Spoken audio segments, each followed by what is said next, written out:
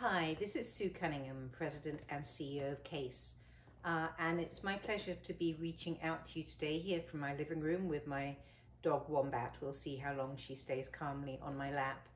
I wanted to start off by saying how much I appreciated all of the messages I received after my last video message from volunteers and members around the world. In this strange and challenging time, it's wonderful to have heard from so many of you and to have that sense of continued connection with the CASE community that has meant so very much to me for all of my career working in educational advancement.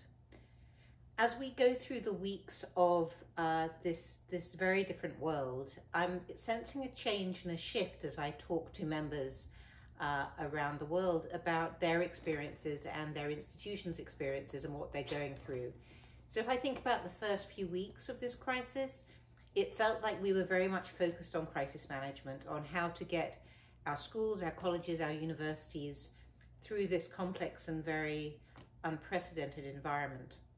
And whilst, of course, in many respects, we are now still working through a crisis, it feels to me that we're now moving into another phase, which is a phase where huge innovation and creativity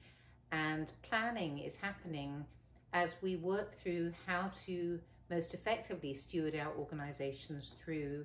these unusual times. And I'm seeing real innovation and thoughtful work happening in institutions, hearing about universities that are turning their student call centers into resources for their communities, for example, institutions that have done crowdfunding around specific initiatives, whether it be around research or supporting students, institutions that are shifting the focus on their giving days around caring for their community and caring for the students and the critical work that those institutions are doing. There are many pieces of innovation I'm seeing, and of course one of them, a critical one of them, is seeing this shift to working in the virtual. In a conversation the other day with one of our graduate trainees, they were talking about preparing for their first virtual meeting with a potential donor. And as we do connect virtually, learning the skills and the thought that needs to go into how we're connecting and how we're engaging, which is so much at the heart of the work of advancement professionals in every aspect of what we do, whether engaging with alumni or donors or the media or internal communities or external communities to our institutions. And it's one of the things that advancement professionals working together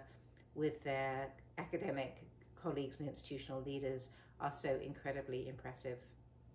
Of course, one element of what we're experiencing now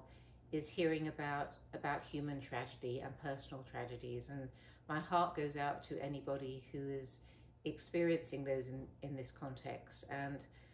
again, that sense of CASE strength and CASE family and CASE community feels more important now than ever as we work through this journey and come out the other side, as I know we will, stronger and more connected than ever before, and having learned a great deal about how we can strengthen our strong experience of interpersonal connection and professional connection in person with the virtual, and how that can strengthen our offerings. And certainly at CASE, a core part of our work right now is developing those virtual offerings, which will strengthen our capacity to support our members through this period. But I honestly believe the things we are learning now will strengthen our membership offerings for the long term. And if you'd like to learn more about those, please do go and look at our website at case.org. So I'll sign off now together with my dog Wombat, but in so doing, can I wish you all well and safe, and thank you for the incredibly important work that each and every one of you does to advance education to transform lives and society.